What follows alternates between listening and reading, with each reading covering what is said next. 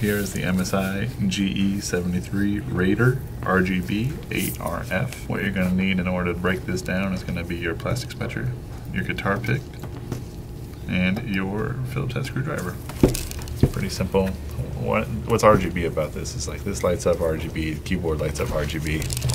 It's all fancy and stuff. Otherwise, it's essentially the exact same chassis as the Leopard that we took apart in another video. If you want to check that out, you'll see that they're pretty much identical chassis. Again, the factory seal here. Bust that thing open, and then we'll make our way around. Unscrewing all the screws. It's going to have 12 screws, just like the Leopard. Like I said, it's the same chassis. It's just a different series. This is going to be available with all the fancy stuff, the RGB. You can probably get a little bit better GPU in this model, so forth and so on.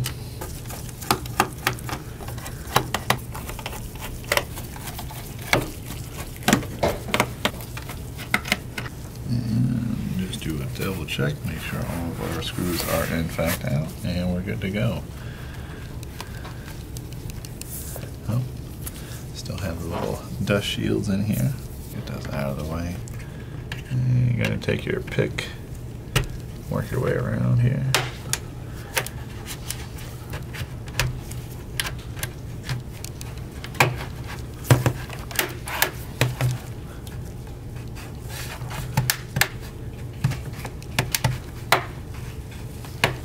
Should get those clips to release. There we go.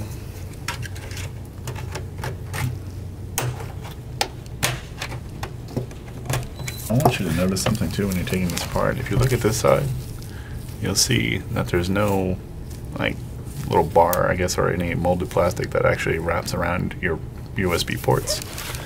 But if you look at this side, you'll see that the molded plastic actually wraps around the USB ports. So when you're taking something off, or you're taking this bottom panel off, you want to remove it actually from this side first. And that way you don't worry about damaging your panel when you take it off. If you try to yank up on the other side, very possible that you might break that molded plastic that's there, and you don't want to do that. You still do have to pop all your clips, so make sure you work your way all the way around.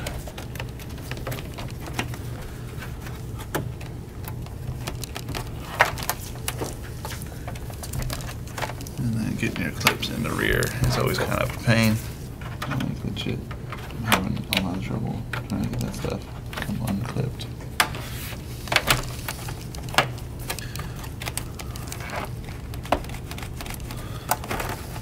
Definitely don't want to force it.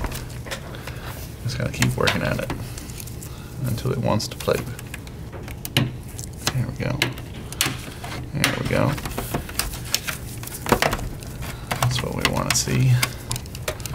And again, you want to lift from the side that doesn't have the molded plastic that goes around your ports. As you can see, you don't want to break these. They'll break really easily. All these little pieces here, if you pull from that side. And of course you have a possibility of actually damaging your motherboard, so you don't want to do that. Very similar to the Leopard. Essentially the same laptop, more or less. They've just separated the series out, so you can get different stuff in this. And again, they've done this neat little pattern on the speakers. I don't know why.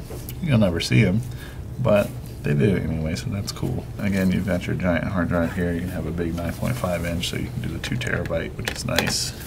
Go ahead and take that out. And it does have this pull tab, but it's like sticky to it. You don't really need to use it anyway, so no worries. Nothing too crazy, just 2 screws, pull it out. I will mention, like I did on the Leopard, but this is all one piece, right? So this is your GPU, that's your CPU. Just follow the numbers, you know, reverse order. All this is going to come out together. You will have to also, you'll notice that there's numbers on the fans. All this is like cold soldered together, I believe, and that'll help with heat transfer. So it's a good thing. You'll actually see, if you look on the back, these are actually kind of like integrated into the fans themselves. It's pretty neat. I lost my speakers. Good to know. These aren't really secured on anything but these little pegs. And we'll make sure that that is in there correctly. And it wants to be up. Alright, there we go. So you're going to have your NVMe slot here. This slot should be NVMe and SATA capable.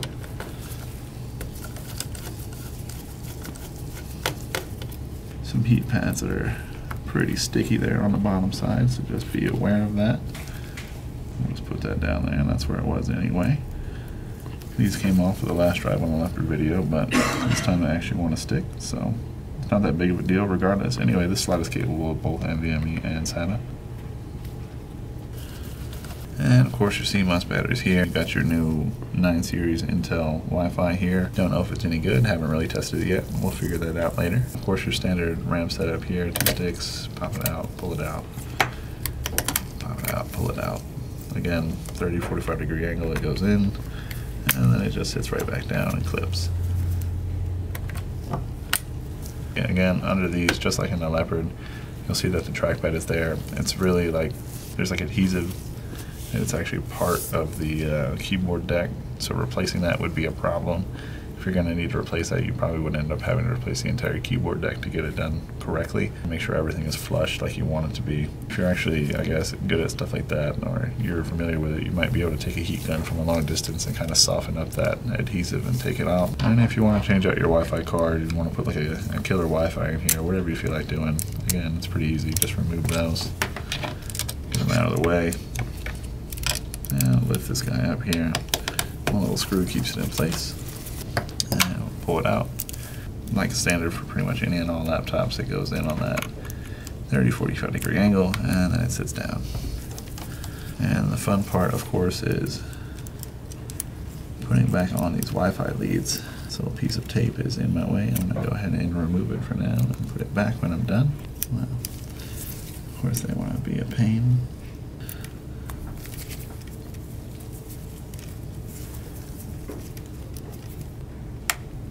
And when these cables don't want to work with you, this is already a pain from anybody who's done this before. Doesn't matter how many times you do it, it's always a pain. Oh, goodness gracious. Need to make sure that just covers those little metal pieces there. And we're good to go. Then we're going to go ahead and put this thing back together. If you do want to remove the battery though, one last note, it's only just one screw here and the battery just pulls directly out. Other than that, put it back on. Again, you want to make sure you take this side that has the molded plastic that goes around the ports. You want to get that seated around your ports first. There we go. And then from there, you just give everything a good press.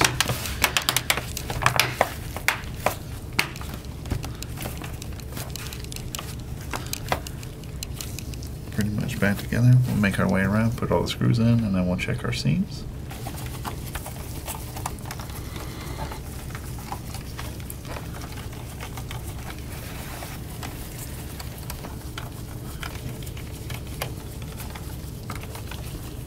And then we'll check our seams. Somehow managed to turn it on. Probably when I was clicking over here. That's unfortunate. And last but not least, we'll check our seams here on the back. There we go. And we're good to go. And again, that's the MSI GE73 Raider RGB 8RF. If you're looking for a similar breakdown with the same chassis, you can go check out the Leopard video as well.